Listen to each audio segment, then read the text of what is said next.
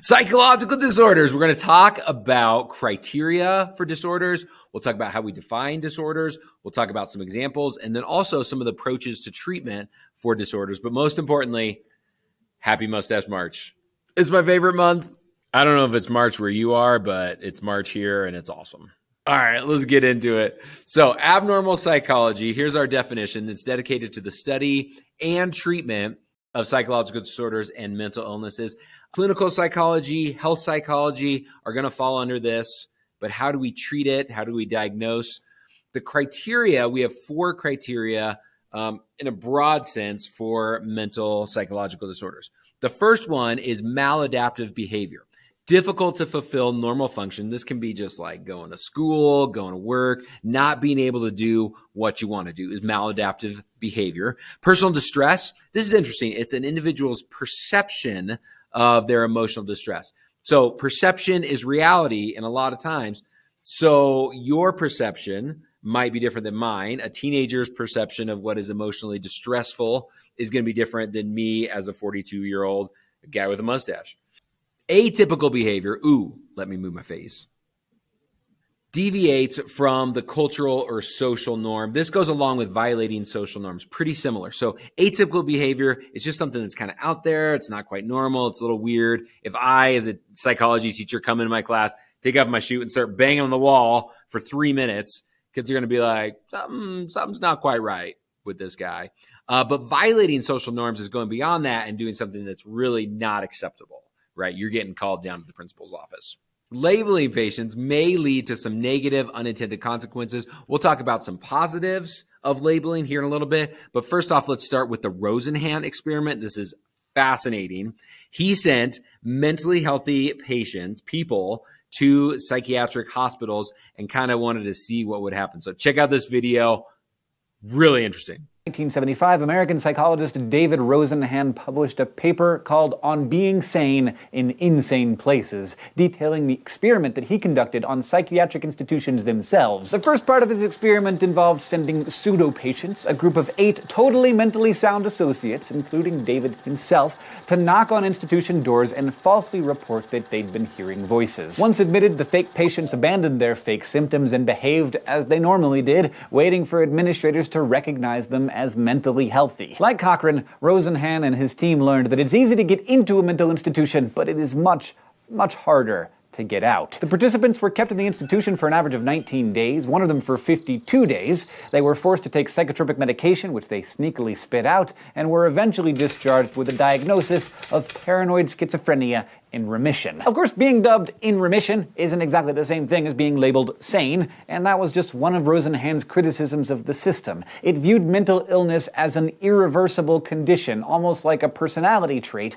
rather than a curable illness. Part 2 of his experiment came later, when Rosenhan shared his results with a teaching hospital and then told the staff that he'd be sending more pseudo-patients their way in the next few months, and challenged them to detect the imposters. With that in mind, out of 193 new patients, 41 were ferreted out as likely or suspected pseudo-patients. The thing is, Rosenhan never actually sent in any pseudo-patients. In the end, Rosenhan concluded that the way people were being diagnosed with psychiatric issues often revealed less about the patients themselves and more about their situation. Like, saying you've heard voices one time might catch a doctor's attention a lot more than weeks of normal behavior. Naturally, people criticized his methods and his findings, but his experiment raised a lot of important questions, like how do we define, diagnose, and classify mental disorders? At what point does sad become depressed, or quirky become obsessive-compulsive, or energetic become hyperactive? What are the risks and benefits of diagnostic labeling, and how does the field keep evolving? Now that's a great question. Let's talk about it. So defining psychological disorders, we're going to be using the DSM-5. That stands for Diagnostic and Statistical Manual of Mental Disorders. It's 5 because it's been revised 5 times. It contains descriptions, symptoms, and guidelines for healthcare professionals to diagnose and to help treat some of those mental disorders. It was created way back in 1952, been revised 5 times by psychiatrists. Remember, psychiatrists are medical doctors, so they have a medical degree, so they're psychologists, but they can also prescribe medicine because they are doctors. Originally, it was for World War II veterans and later insurance companies. Now think about this. Why would insurance companies care about defining mental disorders? Well, it comes down to money. If they're going to pay for treatment, they want to make sure that there's a clear criteria of what is and what is not a mental disorder. It's continually evolving. For example, homosexuality was declassified by the APA back in 1973. It's less adding and deleting. It's more recategorizing. For example, OCD used to be an anxiety disorder. It's different enough that it kind of has its own category now. This is helpful in finding connections between illnesses, help manage patients' expectations, also help find treatments. There's lots of positives. The negatives, however, can be damaging with the stigma, like negative stereotypes, maybe group discrimination, even could turn into like a self-fulfilling prophecy for the patient. So the legal system, we'll get into a couple of terms right here. So one is confidentiality laws. They protect individuals during a psychological health session. So that patient-doctor relationship is confidential. Insanity is a term I'm sure you've heard of before. It is a legal term, and it is determining whether an individual should be accountable for crimes that they committed for their criminal behavior. Andrea Yates is an example of this. It's super sad. She had a history of depression and episodes of psychosis. Psychosis is the separation of like reality, not knowing what's real and what's not real. She was at the time off of her antipsychotic medication. Antipsychotic medication can have some really serious side effects. So they're trying to manage it with her doctor, but she was off her medication at the time. She was not supposed to be left alone with her kids. Sadly, she was. Super sad story. I have a video here. I'm not going to play it right now, but I have it linked down below. It's just a news story kind of about what happened. She did end up killing her children. She was found guilty of murder, but later in a later trial, it was overturned by reason of insanity. So she was not in a mental state where she understood reality and shouldn't be held accountable for her actions at that time. Now, she is currently and probably will be always in a psychiatric hospital. She's probably never going to leave because her mental disorder is so severe. Now, the idea of like pleading insane or insanity is extremely rare. Doesn't happen a whole lot. So the sociocultural model, I want to give you a couple examples here. This is interesting. How thinking and behavior vary across cultures. So there are some disorders that are specific to particular cultures. Let me give you a few here. So this one, I'm going to try and pronounce it, Hwabyung. This can be found in the Korean peninsula. It's examples of overwhelming anger related to perceived unfairness. It really only happens in that culture, caused by unresolved, long suppressed anger.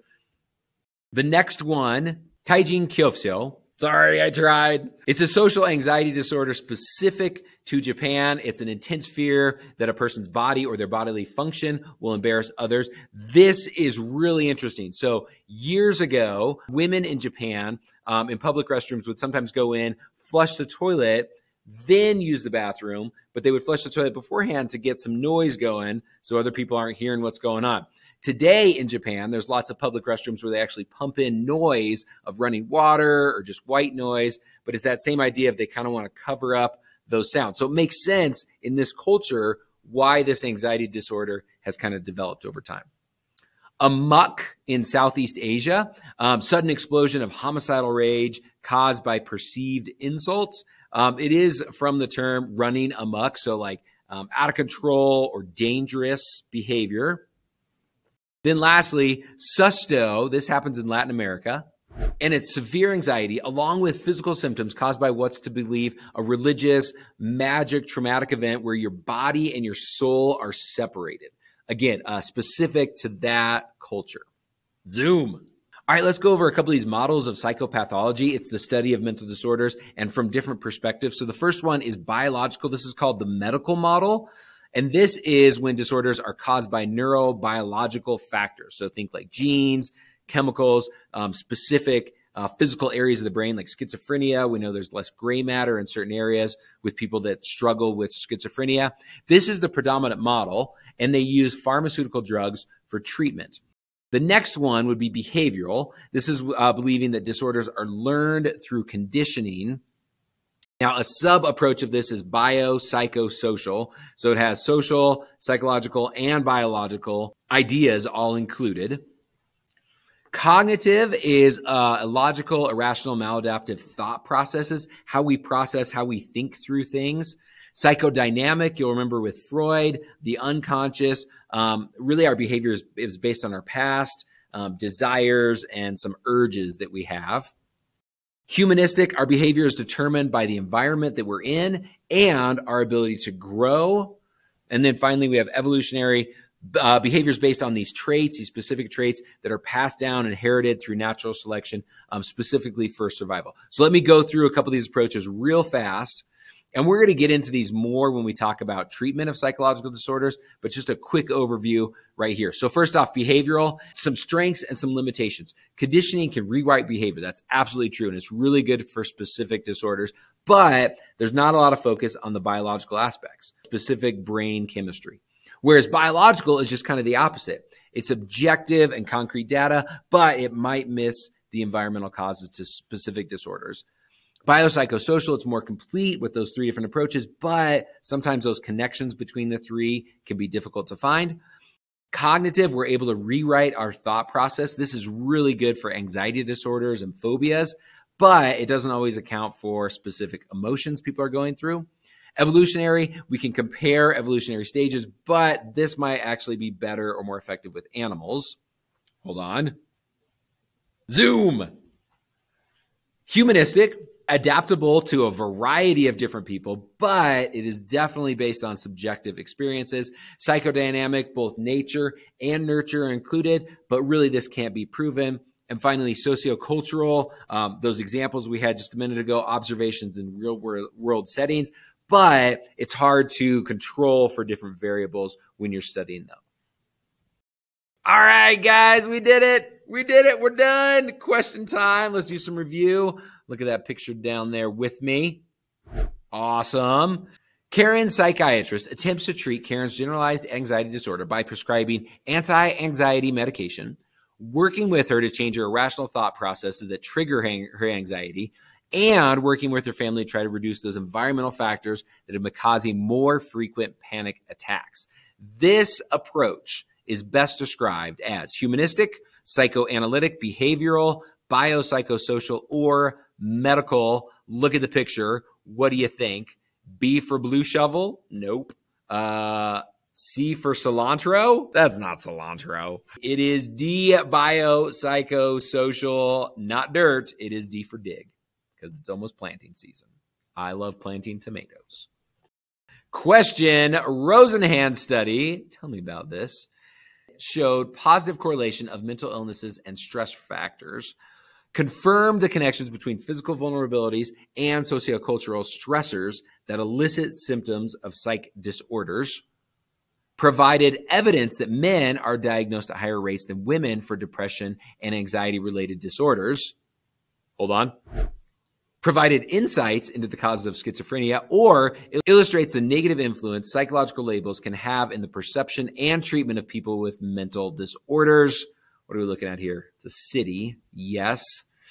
The answer is E for electricity, because the lights, it's bright outside. I don't know. Last one, a mental disorder generally defined as not knowing the difference between right and wrong, an anxiety disorder with dangers of hurting oneself, a prolonged problem that interferes with an individual's ability to cope in society, a long-term problem that can be only cured with medication, or a long-term problem that cannot be treated with medication.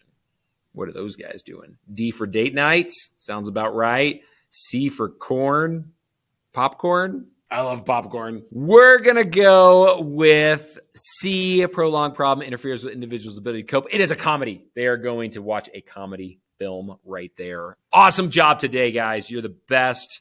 Do me a favor. Write me a quick 1-word, 20-word or so summary of these notes. Look over them.